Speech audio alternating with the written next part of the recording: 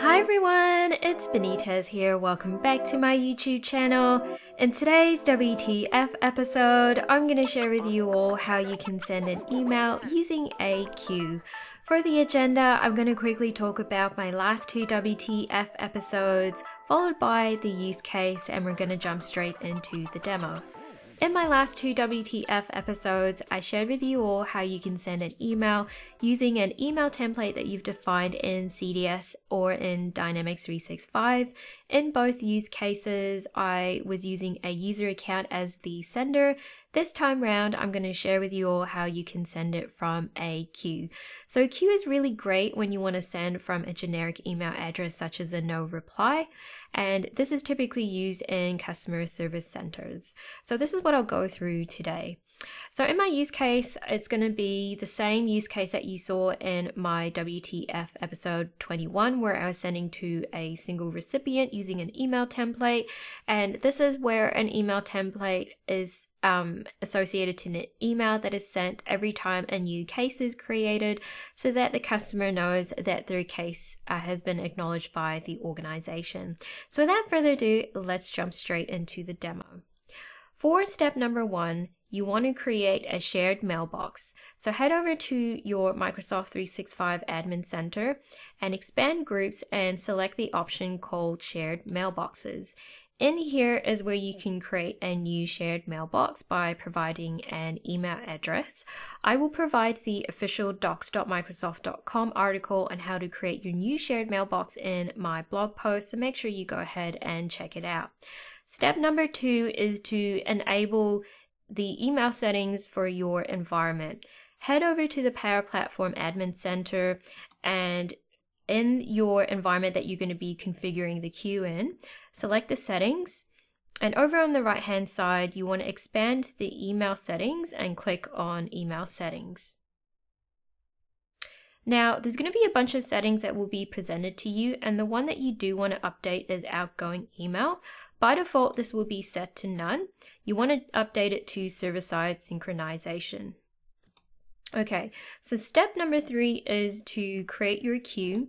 This is the official docs.microsoft.com article. There is another Microsoft MVP in our community, Megan Walker, who I'm so pleased to also say that she's a good friend of mine. She has written a blog post on how to use queues in classic workflows, which is still relevant to today. So go ahead and check that out. If you haven't subscribed to her blog site or her YouTube channel, make sure you do that while you're there. Okay, so basically what you want to do is go back to your Power Platform Admin Center, head over to Settings, expand Business, and select Queues. This will then open up a new browser tab where you're going to be presented with all of your queues in your CDS or in your Dynamics 365 instance, and you want to go ahead and create a new queue record. So here's one that I have created, and I've set the queue to be public. You can also set it to be private as well. And I've also entered the same email address as the shared mailbox that I've set up in my Microsoft 365 Admin Center. Okay, so the next step that you need to configure is enable the mailbox profile for this queue in your CDS or Dynamics 365 instance. So select the Open Mailbox command, and the setting that you want to update in this record is the outgoing email. Set it to server-side synchronization as well, and double check that the email address matches the email address of the shared mailbox. Before you exit out of this record, there are 2 more things that you need to complete. The first one is approve the email, and then click on Test and Enable Mailbox. So once you've done that, head over to your Power Platform Admin Center again, and expand Email Settings and select Mailboxes. If your test has successfully been executed, then you should see a test run status of success. And for your outgoing email, it should display as success as well.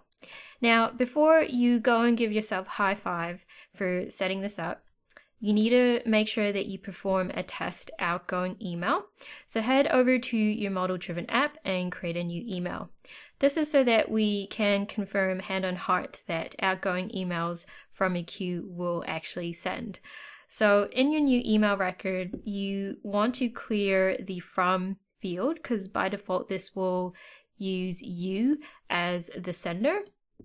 And if you click on the lookup, you can select the option up here called queues, and then you can go and select the queue that you created, or you can type it in as well. Give it a subject, give it a test like email message content, hit send, and if it successfully sends, then you're all good.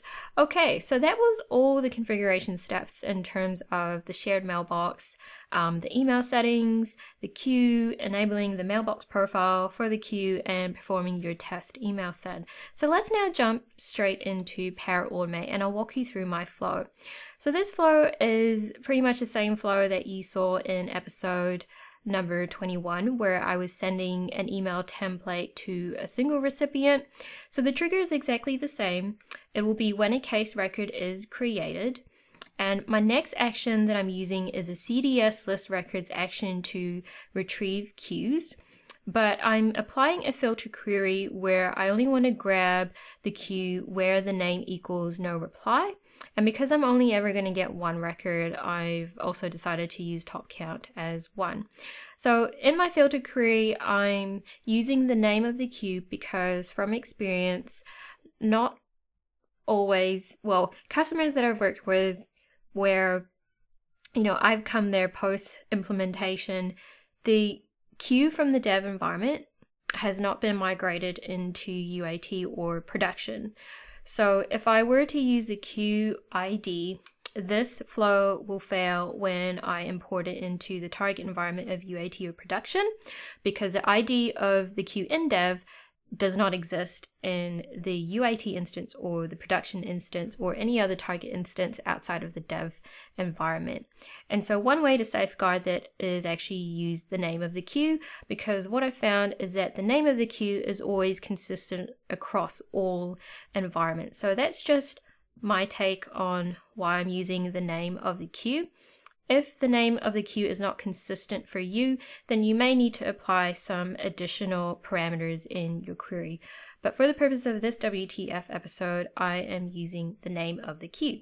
Okay, the next action that I'm doing is a compose action, and I've clearly labeled it as temporary because of right now, there is a known issue for some entities. When you use a CDS list records action, you will receive a status response of 200 rather than seeing the full JSON response. So this is my hack to confirm that the correct queue record has been retrieved. So I'm actually validating the JSON that is visible in this compose action. If I were to deploy this to a target instance such as production, so the live environment, I would actually remove this action. This is only in here as a way of me to validate that the correct queue record has been retrieved. Okay, and now in my final CDS action, I am using the same technique where I'm using the action of send template, and I'm referencing the particular email template that I want to apply in this email that will get sent out.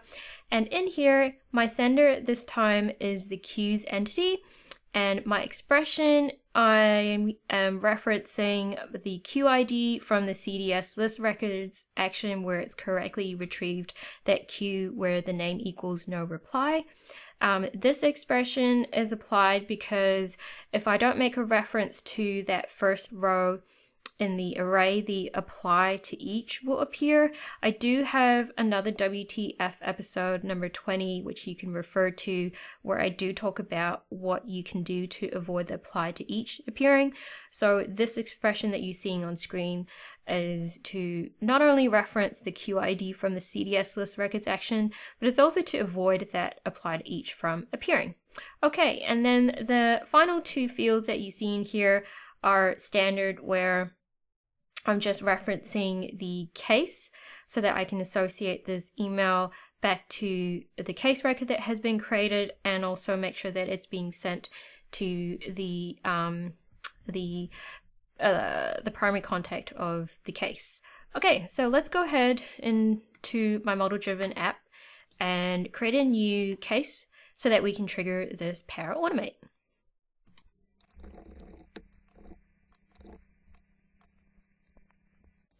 Okay, so my case has been created, so let's go and check out the flow run history in Power Automate. So we can see that it has successfully sent. So I'll quickly show you what I meant by that 200 status response issue. So as you can see, it's only displaying the 200 status reason response rather than the full details. So by using the compose action, I can see all of the JSON response and its properties returned. And then we can also see that it has correctly grabbed the queue ID as sender. So when we go back into the model-driven app and we open up that case record, we can then open up the email activity and we can see that the sender is now showing as a queue rather than a user account. And that is it for today's WTF episode. I hope you found this useful. Make sure you stay tuned because in my next WTF episode, I'll be expanding on sending from a queue. Please subscribe to my YouTube channel and welcome back if you are a regular comer here. Thanks for watching and I'll catch you in my next WTF episode. Bye! Turn up. Let's go.